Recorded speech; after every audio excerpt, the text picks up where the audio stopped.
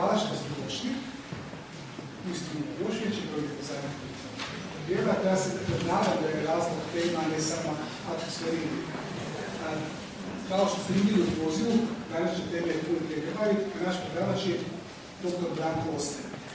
On ovako djeluje na toliko, uistinu je mlad, rođen je 1978. godine u Javnu, gdje je završio osnovnu i srednju školu.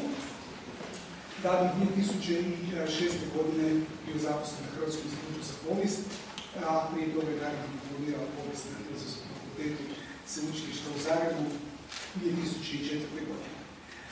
2011. dakle nedavno, fakulteta svježa, je obranio svoju doktorsku disertaciju Narodna stranka u Slavoniji i Srijemu 1883-1903, upravo ove godine koje se vežu s Khuen Hedervary. Njegove teme kojima se bavi je politička povijest Slavonije i Srijema i prelazom 19. 20. stoljeće. Danas će nam govoriti u principu jednu osobu koju vjerujem da vam je dobro poznat kako ništa drugo da iz tema koje morate svojim učenicima pričati. Dakle, Khuen Hedervary koji je obilježio u principu hrvatski politički život upravo s kraja 19. početka 20. stoljeća, a koji je zanimljivo donekle vezan i za ove prostorije, jer u principu bio je šef Isi Kršnjavne koji je bio osoba koja je, dakle, kao ministar poštovanja i obrazovanja dao urediti ovu zgradu i ovu Zlatnu zgradu koja će već se. Evo, da je drugi pretirano, preko se ću reći kolege. Zahvaljujem. Ja vas sve na početku uvodno sve srdačno pozdravljam i s jedne strane mi je jako drago da vas vidim u ovako velikom broju, a s druge strane nije mi posao sve jedno, budući da znam da svi imate vrlo dobra znanja o predmetu današnjeg izlaganja, o hrvatskom banu popularnoj rutini Khuen Hedervary. Kao što je rekao uvodno dr. Ravančić, ja sam nedavno doktorirao na temi Narodne stranke na području Slavonije i Srijema i u okviru tih istraživanja sam se bavio Khuenovom osobom i njegovom djelatnošću. Nisam se, dakle, nikada izravno interesirao isključivo za njegovu osobu, ali smatram da sam tijekom ovih nekoliko godina istraživanja imao priliku steći jedan prilično širok uvid u njegov životopis i u njegovo djelo. Ono što bih ja večeras želio predstaviti jesu svojevrsni obrisi Khuenove biografije i pružiti jedno viđenje za koje se nadam da će biti objektivno i prije svega zanimljivo i poticajno. Želio bih barem poljuljati neka stereotipna tumačenja koja su vrlo otporna i koja su uvriježena ne samo u široj javnosti, već i u publicistici, a donekle i u historiografiji i hrvatskim udžbenicima iz povijesti. Pritom ću nastojati upotrijebiti u prvom redu manje poznate podatke, crpljene prije svega iz tiska, zatim podatke iz zanemarene hrvatske publicistike i u jednoj mjeri podatke iz mađarskih izvora.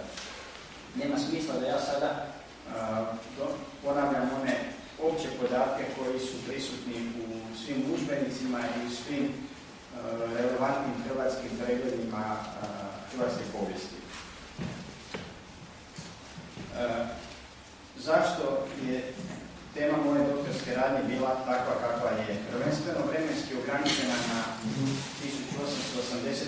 i 1903. godinu kao granične godine Khuenova banovanja, a s druge strane ograničena je na Slavoniju i Srijem. Narodna stranka, odnosno pejorativno nazivana mađaronskom ili unionističkom, ostvarivala je za Khuenova banovanja najuvjerljivije pobjede upravo na tlu Slavonije i Srijema. Na istom je prostoru pobjedila čak i na onim izborima 1906. godine, kada je stranka na razini Banske Hrvatske doživjela težak poraz od kojega se više nikada nije oporavila. Već prema tomu, kao i prema letimičnom uvidu u zavičajno porijeklo užega stranačkog vrha, vrlo je jasno vidljivo da je istok Hrvatske predstavljao osnovnicu Narodne stranke, odnosno da su Slavonija i Srijem, kako bi se to reklo rječnikom ondašnje oporbe, činili uzdanicu Khuenova režima. Dvodesetljetno razdoblje između 1883. i 1903. čini zasebnu fazu u razvitku hrvatskog mađaronstva ili unionizma. U tom je razdoblju Narodna stranka pod hrvatskim banom Khuen Hedervaryjem kao svojim vođom suvereno držala upravu hrvatske autonomije u svojim odlukama. Prema ocjeni Vinka Kriškovića, sveučilišnog profesora i bivšega podbana u vrijeme Prvog svjetskog rata, Khuen Hedervary dao je pečat nagodbenom razdoblju u pozitivnom ili negativnom smislu. I s tom se je ocjenom danas teško ne složiti. Jedan drugi autor, prvi hrvatski povjesničar medicine, Uwe Thaler, opisao je Khuena kao snažnu, gotovo demonsku ličnost. A značaj Khuenove osobe u ovom dijelu hrvatske povijesti dovoljno jasno dočarava i sama sintagma Khuenove doba, kojom se često označava ovaj podsjećak hrvatske povijesti. Razdoblje banovanja Dragutina Khuen Hedervarya još uvijek nije s motrišta povijesne znanosti na cjelovit, sustavan i znanstveno utemeljen način obrađeno. Još uvijek ne postoji ambiciozniji pokušaj izrade Khuenove biografije, a nedostatno je još uvijek istražena i Narodna stranka. Kada je riječ o hrvatskoj historiografiji, a naročito o hrvatskoj, odnosno jugoslavenskoj historiografiji iz razdoblja socijalističke Jugoslavije, prikaz Khuena i Narodne stranke vrlo je često opterećen stereotipnim politički i ideološki motiviranim tumačenjima. Jedan od autora koji može poslušati kao primjer navedenoga jest Vaso Bogdanov. On se u svojim radovima, a bilo ih je mnogo, često dotaknuo i osobe bana Khuen Hedervarya te djelatnosti Narodne stranke u njegovu dobu. U svom prikazu uloge i djelatnosti Narodne stranke Bogdanov je polazio iz marksističke perspektive, te su stoga njegove ocjene vrlo često netočne, a zaključci neodrživi. Za razliku od pojedinih publicista i intelektualaca koji su neopterećeni ideološkim pogledima i stereotipima umjeli prepoznati i priznati pojedine pozitivne rezultate, Bogdanov je sud o Khuenu i Narodnoj stranci bio je jednoznačno negativan i izvrsno ga sažime sljedeća njegova ocjena. Citiram: "Nijedan hrvatski ban prije njega nije tako dosljedno, planski i sistematski upotrebljavao čitav vladin aparat, svu državnu vlast za zatiranje i upropašćivanje hrvatskog naroda, za nasilno sprečavanje njegova ekonomskog, političkog i kulturnog razvoja. U njegovim rukama hrvatska državna vlast postala je isključivo sredstvom uništavanja svega što je hrvatsko." Zatvoren citat. Na sličan način Bogdanov je presudio Narodnoj stranci, čije je predstavnike okarakterizirao unutarnjim neprijateljima hrvatske slobode i samostalnosti. Miroslav Hrvoša, koji je bio blizak Vasi Bogdanovu i osobno i ideološki prema pogledima na pojedina pitanja iz prošlosti, izrazito je pridonio jednoznačno negativnoj slici Khuen Hedervarya. Kao i kod Bogdanova, i kod Hrvoša je prisutan ideologizirani pristup i njegovi su stavovi u velikoj mjeri određeni njegovim ideološkim polazištima. Kao središnji lik književne i društvene scene u Hrvatskoj, pa i u Jugoslaviji, a napose kao dugogodišnji ravnatelj Leksikografskog zavoda te urednik najvažnijih zavodskih izdanja, Krležin utjecaj na stvaranje slike o Khuenu, Narodnoj stranci i promatranom razdoblju bio je sve prije nego zanemariv. Kolikom se samouvjerenošću Krleža upuštao u ocjenjivanje problema iz različitih razdoblja hrvatske prošlosti, te koliki su bili razmjeri njegovih uredničkih zahvata u leksikografske natuknice, dovoljno svjedoče njegove marginalije plus enciklopedije Jugoslavije. Kada je riječ o Narodnoj stranci i njezinim slavonskim predstavnicima, karakteristična je Krležina opaska gdje tvrdi da se Khuen, citiram, bavio idejom da glavni grad Trojednice preseli u Osijek. Kako ću kasnije nastojati dokazati, istina je bila upravo dijametralno suprotna. Na ideologizirani pristup i prikaz ne samo Khuenova doba, već i prošlosti Habsburške monarhije uopće, odnosno na takozvanu demonizaciju Habsburške monarhije, ukazao je u svom vrlo poučnom radu prerano preminuli Tomislav Markus, vrsti hrvatski znanstvenik i zaposlenik ovoga instituta. Rezultati historiografije postupno, često vrlo sporo nalaze svog odraza u povijesti književnosti, politologiji, sociologiji i drugim srodnim znanostima, a isto tako i udžbenicima povijesti te leksikografiji, koji bi zapravo trebali predstavljati najpouzdaniji izvor svekolikog znanja. Kako se historiografski zaključci sporo prihvaćaju i šire, na isti se spori način oni stari, uvriježeni, nerijetko ideološki obojeni, odbacuju i suzbijaju. Govoreći o Khuenu, možemo reći da je u zadnje vrijeme, naročito od 1990. ostvaren jedan značajan interpretativni iskorak, a riječ je o novim radovima u kojima su objektivnije sagledani i ocijenjeni i Khuen i Narodna stranka. Prije svega, ja bih ovdje sad izdvojio, riječ je o radu Stjepana Matkovića, objavljeno u časopisu Povijesne nastave broj 1, proljeće 2003, te o iscrpnoj, opširnoj biografskoj natuknici koju su potpisuju Stjepan Matković i Dinko Šokčević, objavljeno u Hrvatskom biografskom leksikonu Sveza 7. iz 2009.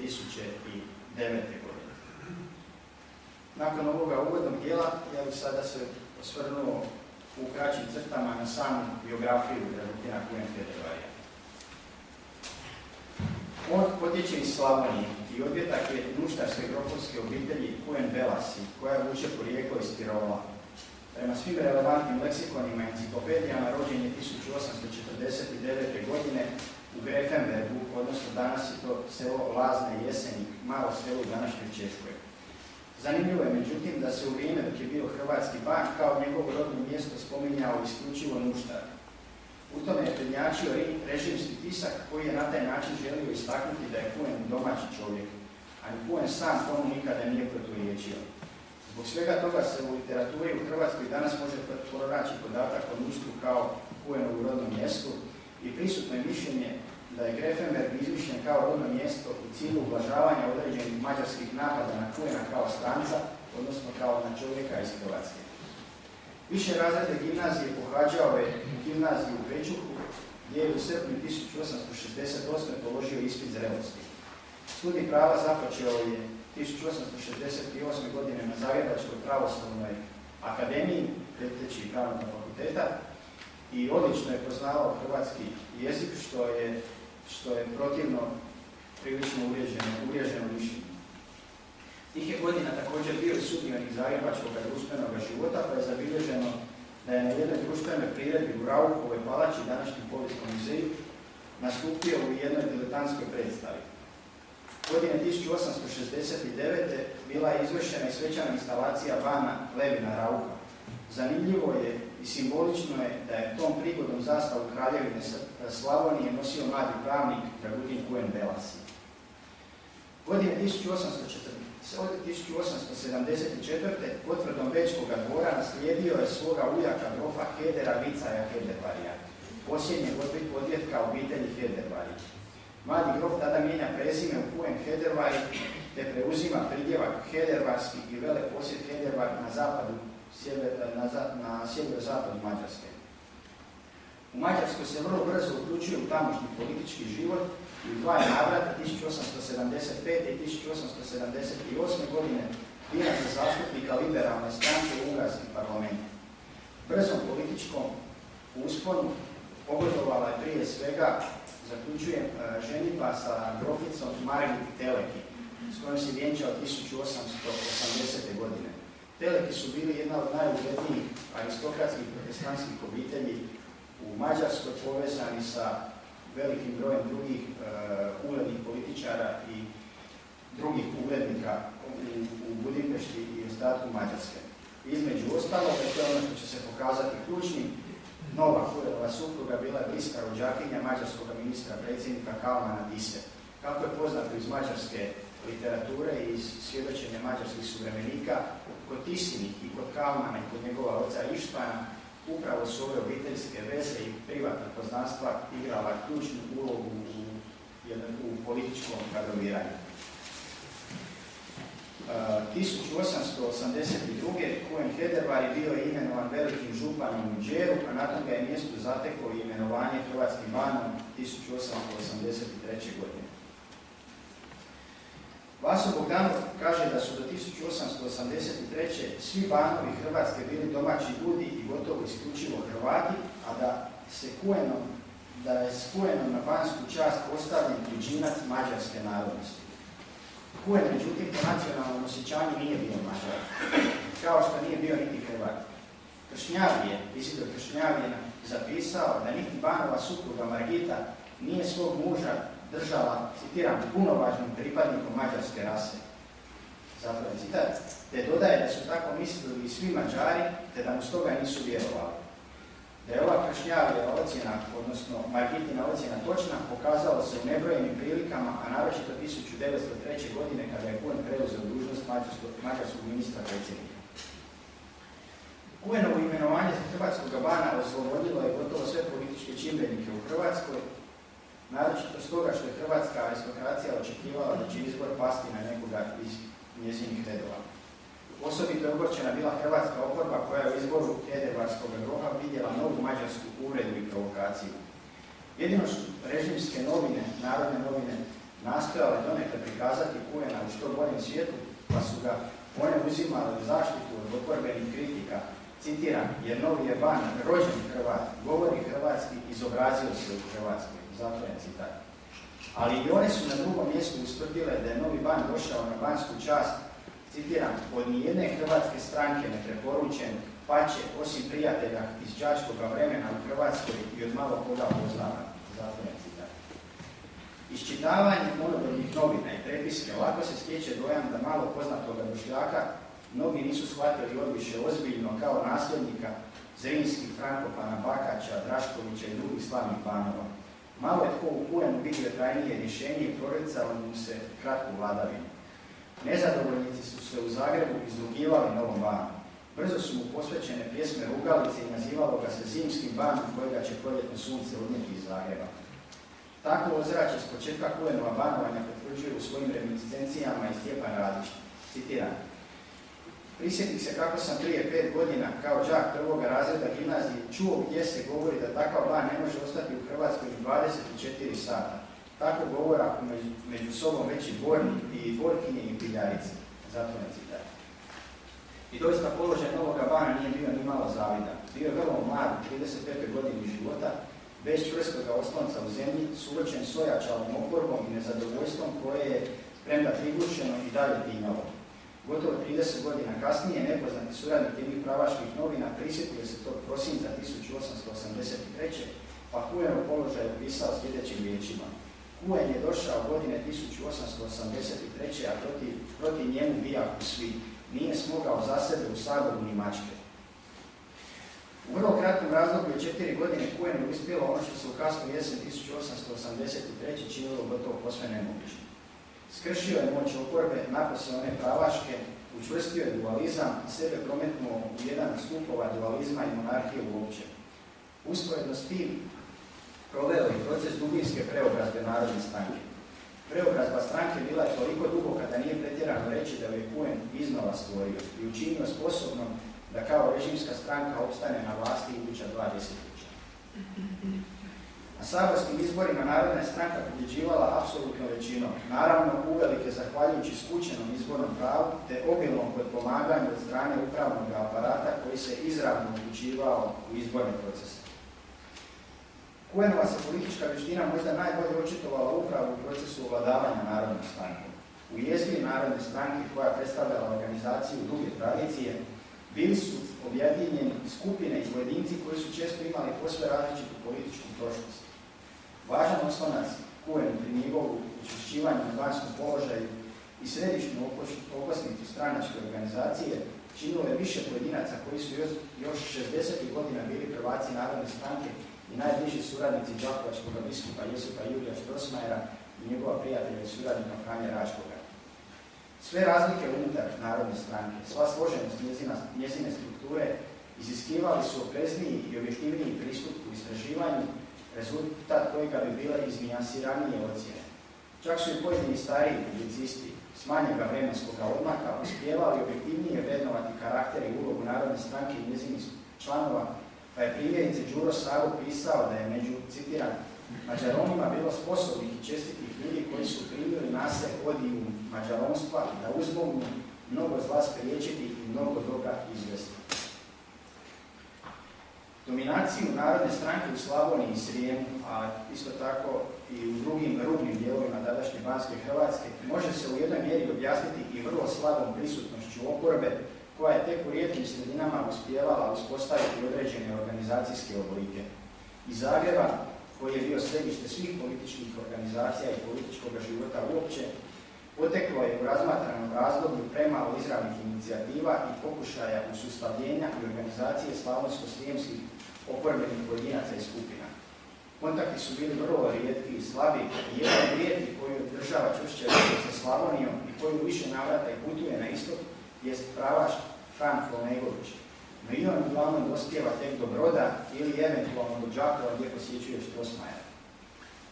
Odnos zagrebačkog središta, a napose njegove političke elite, nije se mnogo izmijenio niti narednih godina i nisu bez osnove bili ogorčenje i razočaranje Jurija Benešića, koji je 1911. godine pisao o odnosu Zagreba spram Slavonije, naglašavajući pogubnost duboko ukorijenjenih i dakako površnih i negativnih stereotipa. Sad bih prenio ovaj citat koji je malo duži, ali vrlo znakovit i smatram da je važan. Citiram. Tko bi se interesirao za ono što je dalje od Siska? Više nego je jasno da se naša javnost nikada nije interesirala za Slavoniju. Kako se stvara nacionalni osjećaj ako ne podržavanje svijesti zajednice?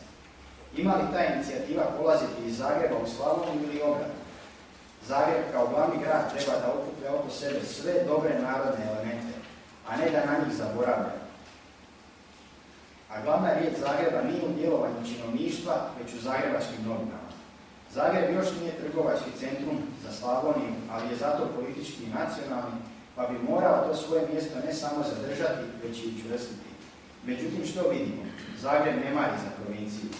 Hoćemo li da Slavoniju povučemo u horizont hrvatstva, potrebno je preudesiti rad za krajeve što su od Zagreba dalje od 100 km.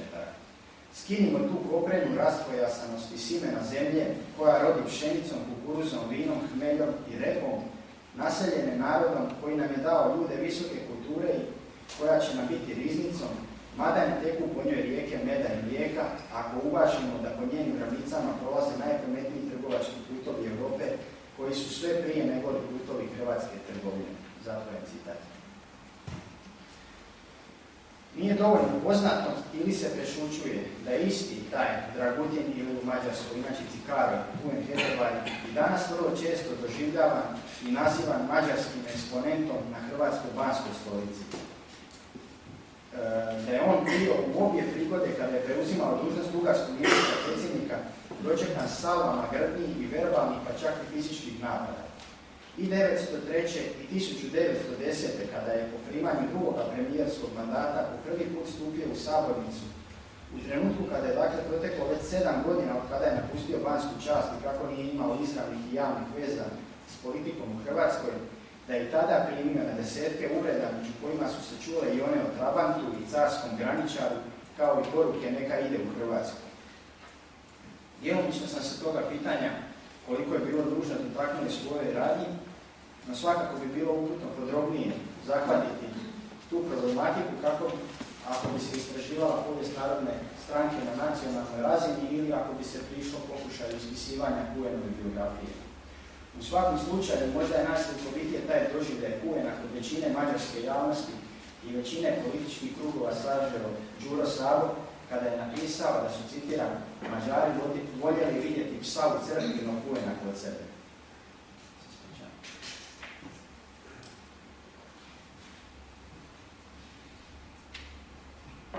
Kao hrvatski band, Khuen je uživao rijetko povjerenje kralja Franje Josipa. I to je povjerenje napose u kasnijim godinama bilo gotovo neograničeno, te je štitilo bana od napada na njegovu osobu, bilo da su potjecali iz hrvatskih oporbenih krugova. Primjerice imamo slučaj centruma braće Drašković i drugih hrvatskih aristokrata, bilo da je bila riječ o izrazima mađarskog nezadovoljstva koji su išli za rušenjem Khuena s banske stolice. Leon Bjelinski u svojim sjećanjima svjedoči da je Franjo Josip jako poštovao Khuena, da je Khuen isto tako poštovao kralja, te opisuje koliko je kralja potresao neuspjeh Khuenove misije u Mađarskoj 1903. godine. U izvorima, novinskoj literaturi vidljivi su brojni slučajevi u kojima su opisana nastojanja Khuena, narodne stranke i zemaljske vlade da obrane hrvatska prava ozakonjena nagodbom, odnosno da se izbore za pojedine političke, gospodarske i kulturne probitke Hrvatske. Prema izvidu u Kršnjavu, Khuen je bio mišljenja da se u Hrvatskoj može mirno vladati na temelju državno-pravnih načela koje je stvorio Ferenc Dea. Taj načela Khuen, nastavlja Kršnjavi, branio protiv svih napada odozdo, ali i protiv povreda odozgo, a ovo potonje mnogo energičnije nego itko od njegovih prethodnika.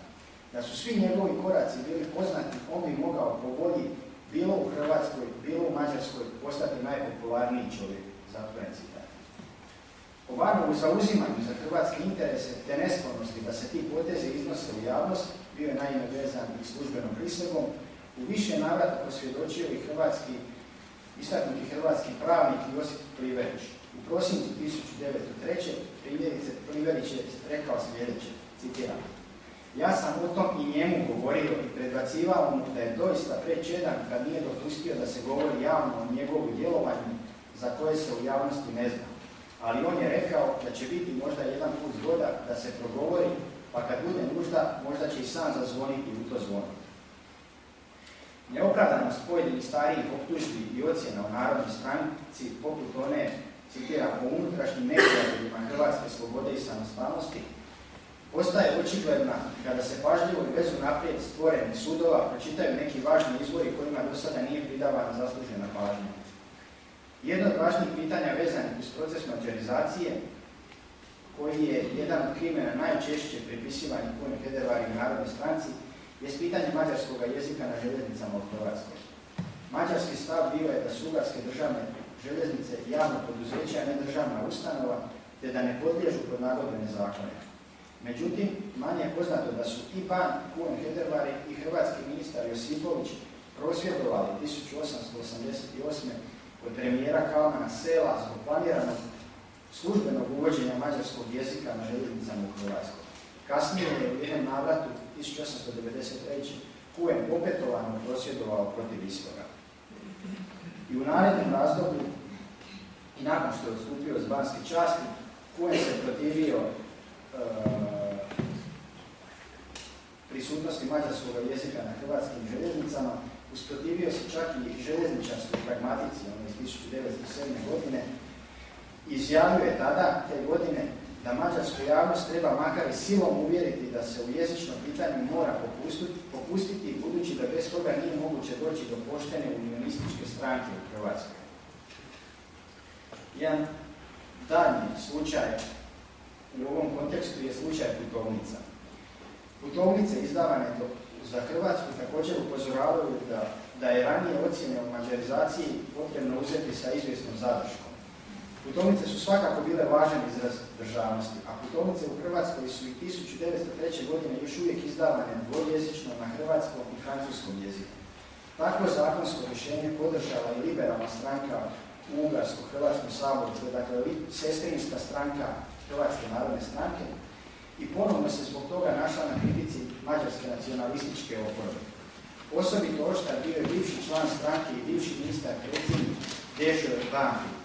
Napao je saborsku većinu, ustvrdio da on sam kao ministar, predsjednik, nikada ne bi dozvolio da se zakonska osnova s takvim rješenjem nađe pred saborom, te izrazio zabrinutost za državne interese s obzirom na zakone što ih, citiram, diktira ban.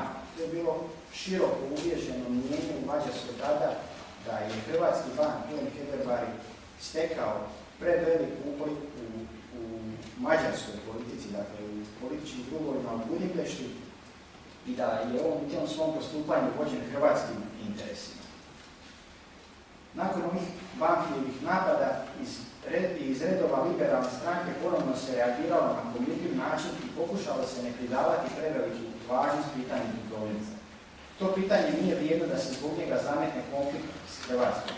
Stav liberalne stranke bio utemeljen na zakonu i Banfijevo uručenje bezrazložno obrazlagao je jedan od liberala na stranicama stranačkog diska.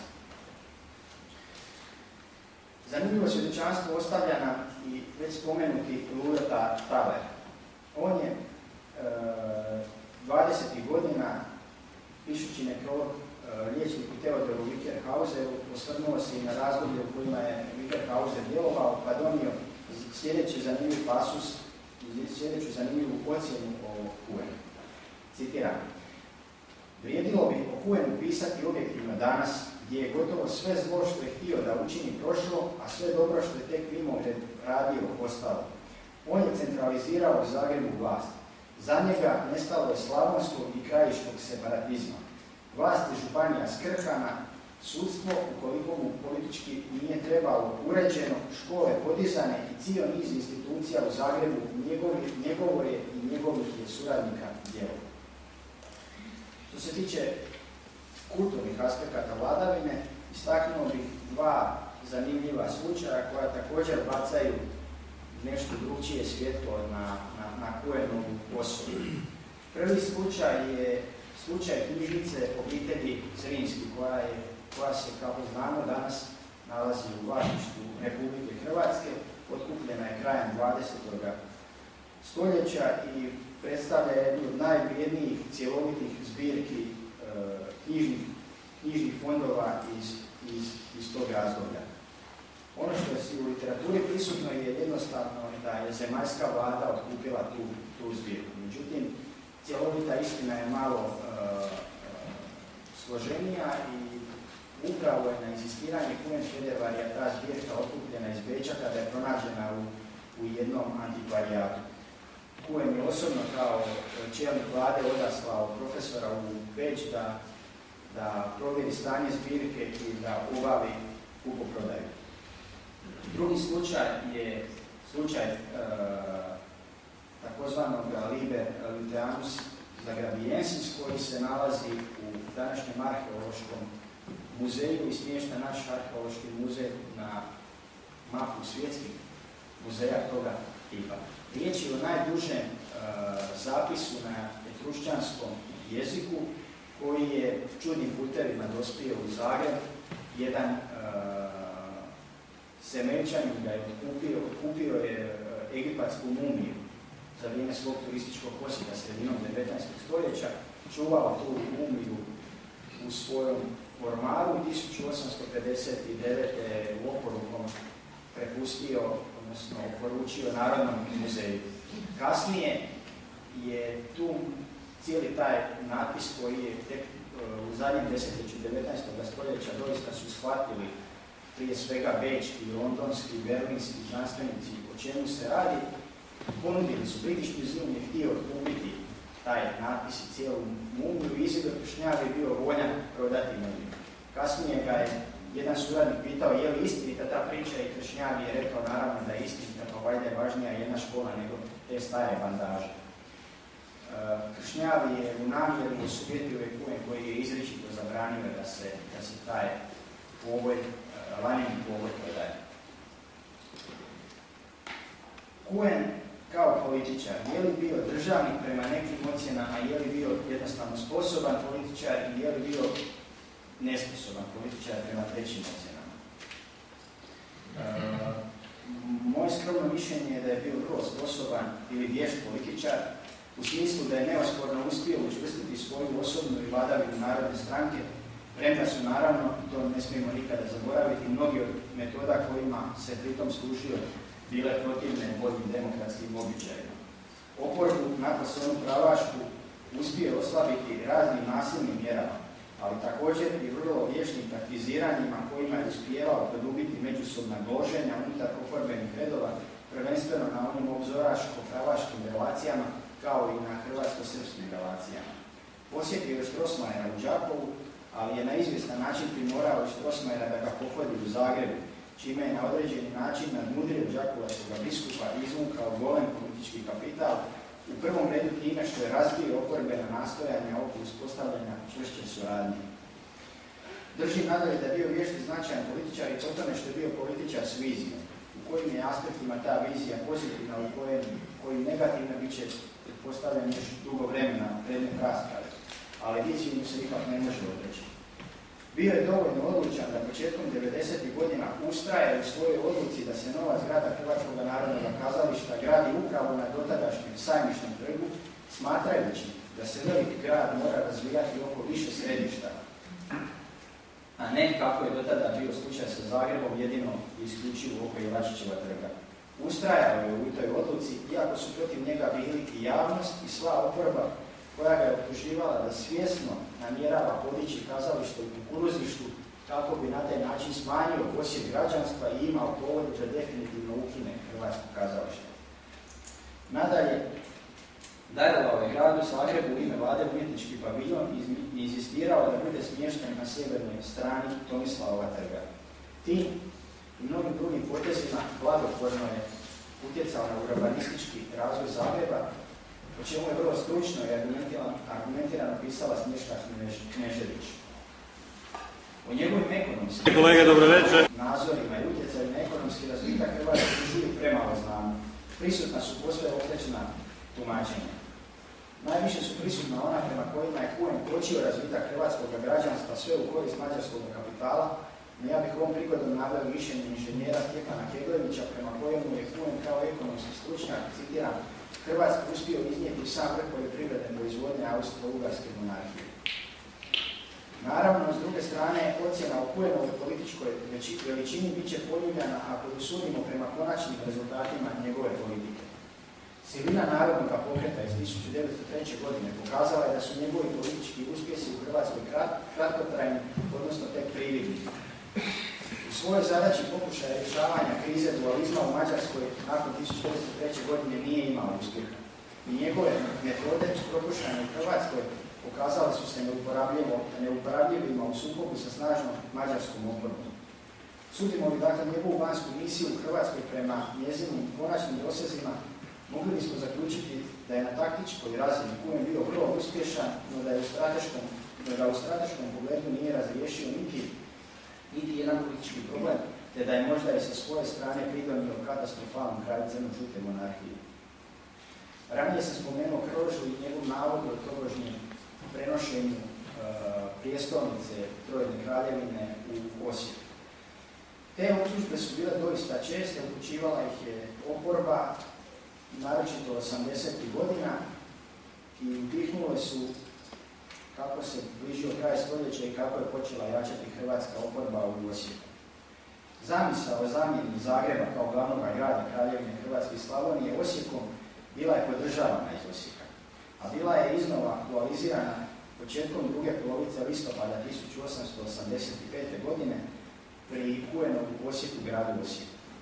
U ozračju, dok su cjelokupne političke prilike još uvijek bile obilježene dojmovima nedavnih saborskih rasprava i izgleda, riječ je o čuvenom Gržanićevom Ritnjaku, u jednom osječkom listu bila izrečena nada da će posljedica najnovijih sramotnih zbivanja, kao i oduševljenog dočeka što ga je najvišem činovniku priredio vazda vjerni i lojalni Osijek, biti premještanje svih zemaljskih oblasti, uključujući Hrvatski sabor i Zagreba Osijek. Obrazlažući opravdanost ove želje, autor uvodnika ustvrdio je kako je Osijek, isto kao i Zagreb, glavni grad Hrvatske. Što više da je Osijek glavni grad Slavonije, odnosno zemlje koja plaća više poreza nego Hrvatska. Tada je doista bilo tako, danas čini nevjerojatno.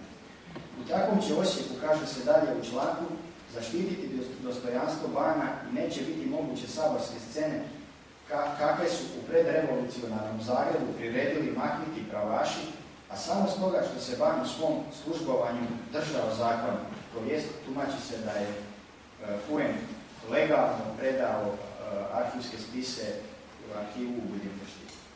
Međutim, ideja o Osijeku kao glavnom gradu Banske Hrvatske nikada se nije izdigla iznad razine sličnih novinskih tekstova ili lokalnih osječkih inicijativa, te nikada nije doista ozbiljno razmatrana.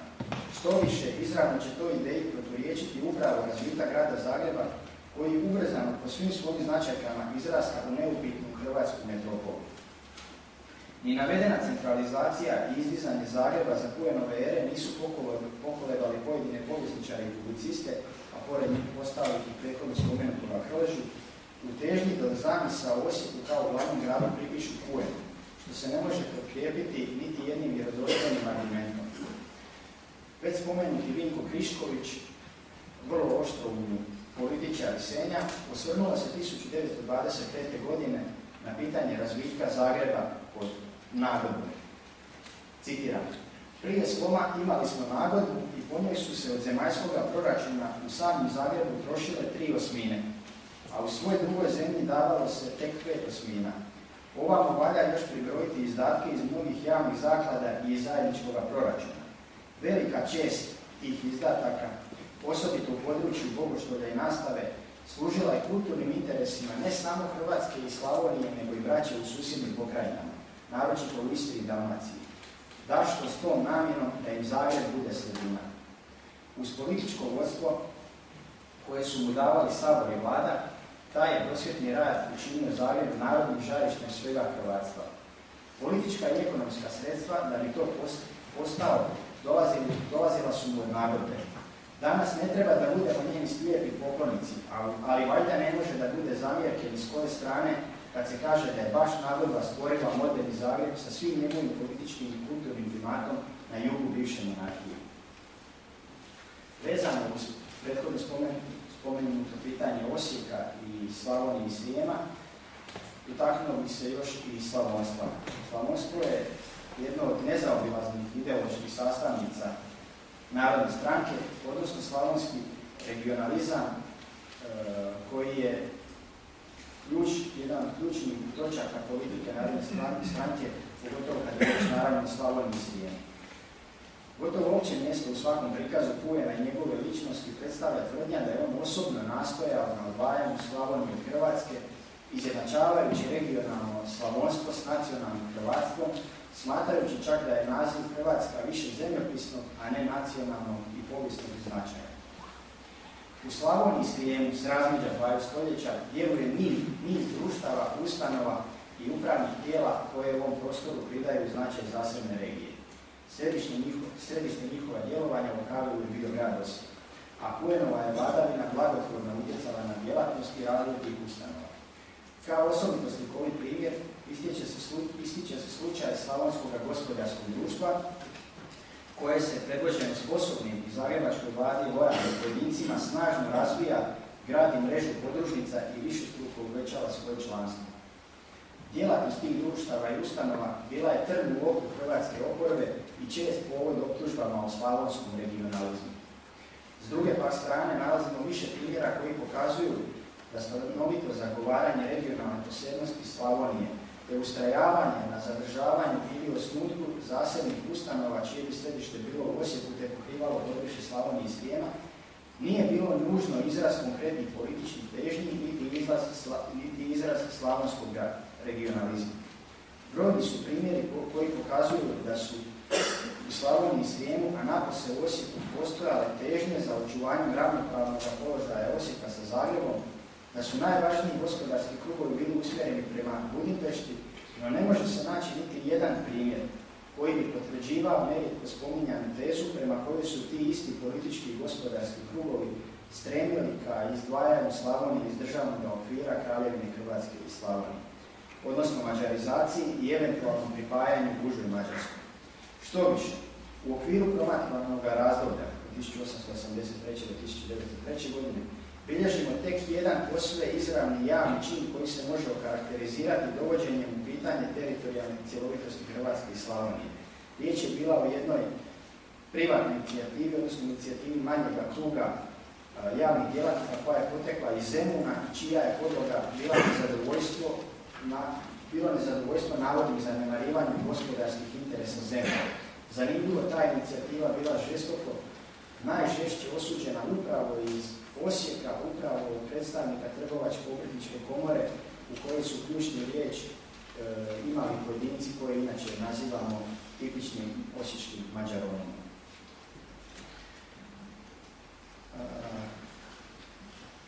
Ja bih sada lagano privodio kraju ovaj dio svoga izlaganja. Istaknuo da je ovo jedno viđenje koje sam nastojao zasnovati ono manje poznatim i nekim problematičnijim aspektima Khujena i njegove vladavine. I ovo što ja sada govorim ne bi svakako bili konačni, završni zaključci. Prije je riječ o postavljanju nekih pitanja koja bi mogla otvoriti daljnju raspravu i možda inicirati doista pisanje jedne biografije koja bi bila cjelovita, sustavna, znanstvena, objektivna i koja bi zahvatila doista sve najvažnije povijesne izvore u Hrvatskoj, ali i u Mađarskoj. Do sada je naravno koloplet objektivnih i subjektivnih razloga onemogućavao i odlagao sustavnije istraživanje. Za sam kraj osvrnuo bih se na nekoliko ocjena koje bih ocijenio upitnima, nedorečenima i možda netočnima, a koje sam pronašao u udžbenicima iz povijesti za osnovnu i za srednju školu, koji su korišteni od 1997. do 2009. godine. Konzultirao sam 4 do 5 udžbenika. Prema jednoj ocjeni Khuen je kršenje hrvatsko-ugarske nagodbe, citiram, ne samo tolerirao, nego ga različitim ustupcima mađarskoj politici i poticao. Zatvoren citat. Temeljem ovoga što sam izložio, a radi se o jednom izvatku iz mojih dosadašnjih istraživanja, iz moje doktorske radnje, mislim da je ova ocjena vrlo upitna, odnosno da je, da tako kažemo, prilično pojednostavljena. S druge strane, citiram, jedan drugi navod. Zahvaljujući prije svega Izidoru Kršnjavom, predstavniku odjela za bogoštovlje i nastavu u Khuenovoj vladi, značajnim ulaganjima u napređenje razvoj hrvatskih znanstvenih, prosvjetnih i kulturnih institucija, čije je djelovanje dugoročno imalo sasvim suprotan učinak od onoga koji je Khuen pokušao postići svojim represivnim djelovanjem. Naravno, poteškoća je u nedostatku temeljnih historiografskih istraživanja. Jedno od važnih pitanja, možda i ključnih, a sigurno jednih od najzanimljivijih kada je riječ o ovom razdoblju jest odnos Dragutina Khuen Hedervarya i Izidora Kršnjava. To je odnos koji je kompleksan, koji nije stalan i koji do sada nije istražen. Izidor Kršnjav je, znamo, počeo kao zaštitnik, kao proteže biskupa Strossmayera i takav je bio sve do 1882. kada je počeo sa svojim političkim zaokretom, odnosno 883. kada taj zaokret biva izražen. U samo 2 godine on je potpuno promijenio tabor i prišao Khuen. Pristupio je Narodnoj stranci, bio je izabran za zastupnika ove Mađaronske narodne stranke u Brodu. Ključno je njegov bio doprinos za priređivanje hrvatskog nastupa na zemaljskoj izložbi u Budimpešti 1885. Tada je Hrvatska nastupila doista, rekli smo, sjajno, bila je hvaljena sa gotovo 10.000 izlagača. Tada je uletio Khuen i podržao Kršnjavi u pomoć Khuenu i upravo njegovom zaslugom taj nastup je bio tako uspješan. U tom trenutku pripreme za izložbu su počele početkom 884. Uz Khuena je stajao malo tko i u tom smislu treba vrednovati ovu značaj Kršnjavijeva prilaska Khuenu. Temeljem ove ocjene koju sam ja ovdje naveo, dalo bi se zaključiti da je Kršnjavi na određeni način prevario Khuena i praktički bez njegova znanja uzeo, a riječ je bila doista golemim sredstvima, izvukao sredstva koja je upotrijebio u znanstveni kulturni napredak Hrvatske. Slika, rekao bih, sigurno nije toliko jednostavna, toliko crno-bijela i bilo bi doista vrijedno da se hrvatska povijesna znanost uhvati sustavnije i pozornije to pitanje. Dalje, vrlo simptomatično jedno pitanje u udžbeniku koje je postavljeno učenicima glasi: koji je bio konačni cilj mađarske politike u Hrvatskoj? Pitanje je, rekao bih, vrlo teško i nemoguće odgovoriti na njega u prvom redu stoga što bi trebalo prije svega postaviti pitanje što je mađarska politika. Hrvatskoj javnosti, pa čak i u hrvatskoj historiografiji, mađarska politika se shvaća kao nešto monolitno, kao nešto jedinstveno, kao jedna nepodijeljena politička snaga sa jedinstvenim i nikad i nepromjenjivim političkim ciljevima. Naravno da to nije tako, u Mađarskoj su se također mijenjale vlade, svaki premijer je vodio svoju politiku, a naročito da ne govorimo što je bilo, koja promjena bila 1905. kada je mađarska nacionalistička oporba porazila liberalnu stranu. U samom panovanju Khuena Hedervaryja možemo dijeliti to razdoblje sa 1894. i 1995. godinom kada se događa značajan prijelom i kada je Khuenova politika mnogo drukčija. Naime, 1894. godine Khuen je umalo postao mađarskim ministrom predsjednikom. On je postao ministrom predsjednikom izravnim kontaktom, odnosno putem izravnog povjerenja kralja Franje Josipa, bez znanja vrhova liberalne stranke. Na taj način je potkopao svoj položaj u Mađarskoj i stupio je u sukob sa većim brojem vodećih predstavnika liberalne stranke. Naravno, moramo imati na umu prije svega da je spomenuti uvodno kao Tisa, njegov rođak, njegov zaštitnik, njegov politički mentor, bio mađarski ministar, predsjednik od 1875. do 1890. godine. Ta godina, 1890. kada on odstupa sa premijerske dužnosti, svakako je jedna od prijelomnica u Khuenovoj vladavini i njegovoj politici na koju do sada nije često obraćana pozornost. U jednom drugom udžbeniku sam pronašao podatak da je Khuen već 1884. na temelju novog izbornog reda te uz pomoć pritisaka i prijevare dobio većinu u novo izabranom Hrvatskom saboru. Naravno, novi izborni red je donijet 1888. godine, pa Khuen nije mogao već 1884. dobiti izbore na njegovu osnovu.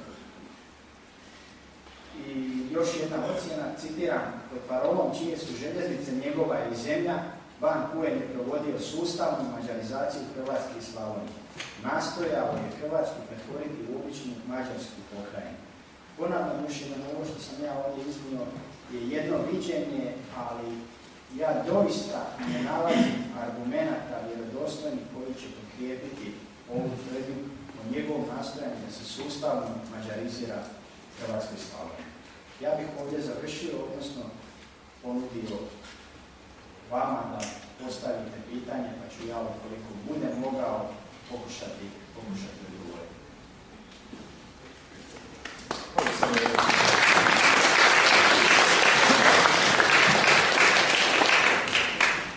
Svi srednjoškolski udžbenici, uzevši one od trogodišnje za obrtnička zanimanja, četverogodišnje drugi razred, pa treći razred gimnazijskih udžbenika, svi imaju jednu tezu, da je Khuen raspirivao nacionalnu mržnju između Srba i Hrvata, dajući ustupke srpskim političarima u Hrvatskoj.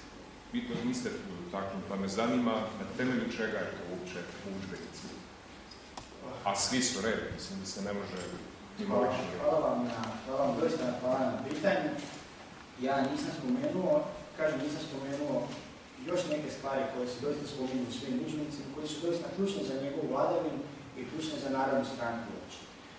Da nije bilo podrške takozvanog srpskog kluba, Khuen se definitivno ne bi mogao održati početkom 1884. godine. Srpski klub je tada prišao Khuenu. Khuen je uvjetovao da se srpski klub mora pripojiti Narodnoj stranci i on će se tada postati sastavnim dijelom Narodne stranke, te da će i nadalje unutar Narodne stranke funkcionirati kao samostalno tijelo sa svojim predsjednikom. Srpski klub je na izborima osvajao otprilike 30-ak mandata i Srbi su naročito u prvim godinama Khuenove vladavine bili zastupljeni nadproporcionalno u tijelima uprave. Prije svega možemo navesti Danila Stankovića, koji je dugo godina bio potpredsjednik Ban i predstojnik odjela za unutarnje poslove, danas bismo rekli ministar unutarnjih poslova. Predsjednici Sabora su redovno bili Srbi, riječ je o Vasi Đurđeviću, i u oporbi Khuen ostao je tek manji dio srpske političke elite, a to je bilo riječ o Srpskoj samostalnoj stranci, čiji je organ bio list Srbobran, koji je najpoznatiji prema onom članku, zlobnom članku da istrage naše i vaše, odnosno članku Srbi i Hrvati objavljeni 1902. koji će biti poticaj velikim protusrpskim demonstracijama. Što se tiče same raspirivanja nacionalne mržnje, raspirivanja srpsko-hrvatske nacionalne mržnje, ja bih rekao da se Khuen tim svakako jest okoristio, međutim da mu uopće nije bio potreban silan trud da bi tu mržnju raspirio. Ključno pitanje koje razlikuje razdoblje njegova banovanja i razdoblje banovanja prijašnjih banova od 1848. nadalje 1878. godina i okupacija Bosne i Hercegovine koja će ključno utjecati na zaoštravanje hrvatsko-srpskih odnosa. Ključno i čak i da je neki hrvatski ban htio to spriječiti, ti odnosi su bili trajno zatrovani i uvijek i neprekidno izvor novih okršaja Hrvata i Srba. Dovoljno vam je da uzmete obzor iz 92., 3., 4., 5., 6. godine. To su godine kada je Khuenova vlast neupitna, čvrsto u njegovim rukama. Međutim, ja vam garantiram da nećete proći 3 broja obzora, da nećete naići na polemiku sa srpskim tiskom u današnjoj Vojvodini, prije svega je riječ o branjenju. A još jedno pitanje koje, samo ukratko da se nadovežemo, je vrlo bitno da je za Ladislava Pejačevića, što se u udžbenicima ne spominje, za vrijeme njegova banovanja Srbi su bili na isti način nadproporcionalno zastupljeni u vlasti. Prije svega je riječ o barunu Jovanu Živkoviću koji je tada bio pod ban i koji je prema mnogima bio mnogo utjecajniji od samoga bana Pejačevića. Taj je Živković kasnije 83. upravo u vrijeme narodnog pokreta odstupio. Evo, toliko ukratko, ja se nadam sam na to.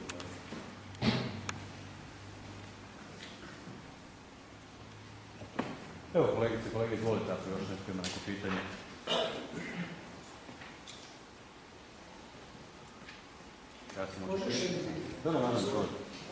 U jednom udžbeniku piše, ne znam koje naravno, da se u vrijeme Khuenovog banovanja, da su se u Slavoniji otvarale škole na mađarskom jeziku, znači privatne, gdje je hrana za djecu bila besplatna i da su onda roditelji radije upisivali djecu u te škole.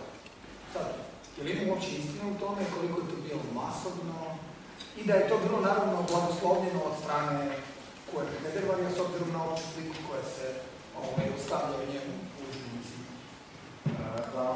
U svojoj srži ta konstatacija je točna, međutim ono što je problematično nju ne bi trebalo smještati u razdoblje vladavine Khuen Hedervarya, nego u nešto kasnije razdoblje od 1907. pa nadalje. Naime, upravo arhivski podaci u Mađarskoj, na tome je radio pokojni povjesničar iz Mađarski Hrvat Josip Bujaš, pokazuju da je najviše tih škola, mađarskih škola, osnovan za vrijeme banovanja Teodora Pejačevića i bana Pavla Rauha. Znači, to je od 1903. ali naročito od 1906. do 1910. 1906. do 1910. je razdoblje najjačeg širenja tih mađarskih škola koje se šire u okviru takozvane julijanske akcije. Tim školama u prvom redu one su namijenjene za Mađare u Hrvatskoj i Slavoniji, a u okviru toga u prvom redu za djecu mađarskih željezničarskih činovnika kojih je bilo dosta. Naravno, ovo je istina i da su mnogi Hrvati i Srbi također išli u te škole zbog povoljnih uvjeta, besplatne prehrane i tako dalje.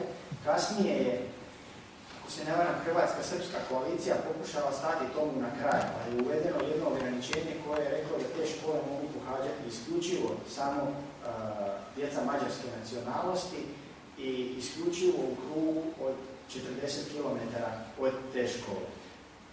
Ta akcija je s jedne strane doista bila izraz potrebe mađarskog kućanstva, mađarske djece za obrazovanje na materinskom jeziku. Međutim, u pozadini u ovom slučaju doista bio pokušaj mađarizacije. Inicijator akcije je bio poznati mađarski povjesničar pa i političar Lajos Taloci, koji je zamislio tu takozvanu julijansku akciju i potaknuo osnivanje mađarskih škola u Hrvatskoj. I sam pitanje doseljavanja Mađara. 1880. godine u Hrvatskoj i Slavoniji imamo prilike 20.000 Mađara. 20 godina kasnije imamo oko 40.000, odnosno 3,8% čine u udjelu ukupnog stanovništva. U odnosu na ono što će se desiti kasnije, to je bio vrlo spor rast. Upravo nakon Khuenova odlaska, to naseljavanje Mađara se uvećava. Uvećava se, koliko je riječ o političkim razlozima, dalo bi se raspravljati, U velikoj mjeri je jednostavno riječ o ekonomskim razlozima, kada se iz prenapućenih krajeva dolazi u Slavoniju i kupuje mnogo jeftinije zemljište. Iz istih razloga dolaze i Njemci.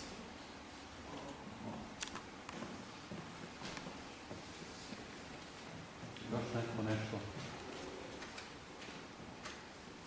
Ja sam očekivao neku ovako žešću raspravu večeras. Ako niko više nema nikakvih pitanja, odnosno ja bih još nešto iskoristio situaciju. Dakle, na samom kraju ste spomenuli odnos Khuena i Kršnjavo. Da li se iz vašeg istraživanja može iščitati, dakle, spomenuli ste zasluge, odnosno mnoge zasluge Khuena u tom razdoblju, u toj politici.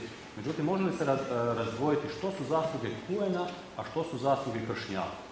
Jer prema nekim mojim slabim spoznajama iz tog razdoblja, dakle nešto što se pripisuje Khuenu, jesu li to uistinu Khuenove zasluge ili iza toga stoji njegov činovnik Kršnjavi, a ovaj kao viši naprosto to potpisuje ili o tome odlučuje. Od kazališta, od bilo kojih drugih, što su čije zasluge, da li se to da razdvojiti?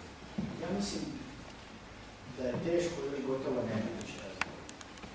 Ono što je ključno je da su zasluge u prvom redu Kršnjavi, ne uvijek. On je inicijator, to je razlog zbog kojega je on prešao iz Strossmayerova tabora, napustio ga, za uvijek raskinuo sa Strossmayerom. Sa Strossmayerom nije bilo izmirenja. Ako se njega jednom ostavilo, to je bilo do smrti. Prišao je Khuen, znao je što preuzima na sebe, bio je svjestan što će doživjeti. Način na koji su njega, naročito pravaši, napadali u novinama, nisu napadali ni najgorega Mađarona. Upravo zato što je do tada bio u oporbenim redovima. Prešao je iz jedne silne ambicije sa velikim planovima, sa velikim idejama. Te ideje u tom trenutku Strossmayer više nije mogao pratiti. Đakovačko vlastodinstvo je iscrpljeno izgradnjom katedrale, iscrpljeno je milijunima koji su utrošeni u temelje hrvatske kulture i znanosti u Zagrebu i drugdje. Strossmayer doista tada više nema novaca, nema više tih hrastovih šuma. Jedini način na koji je Kršnjavi mogao ostvariti veći dio svojih ambicija, svojih ideja, pretvoriti ih u stvarnost bio je da priđe u Khuen. I tada je u Khuenu našao doista podršku kojemu je, iz kojih razloga, teško je reći, odgovarao da podrži. Da se sve ovo u Zagrebu, prije svega u Zagrebu, ali ne samo u Zagrebu, doista napravi. I Rački piše Strossmayeru, i kako se čudi ti krajem 80-ih, da je nevjerojatno što se sve radi u Zagrebu.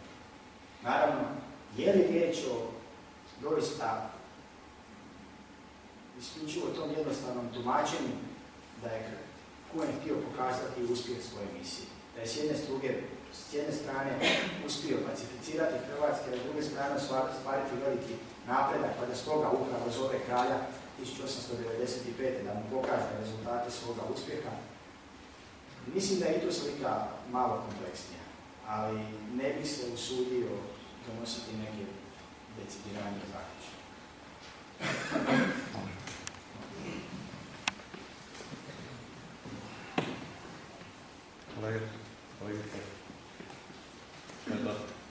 Hvala vam lijepo. Hvala vam još jednom na ovim